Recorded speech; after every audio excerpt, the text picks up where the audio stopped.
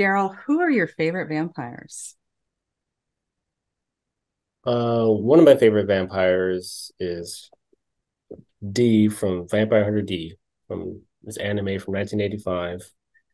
And D is he's a stylized character, looks great, and he is a half vampire, half human character.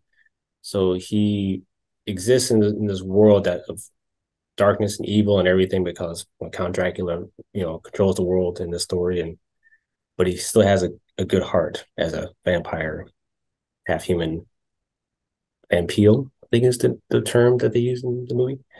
So he's just a good character. It's a great story, and I like it.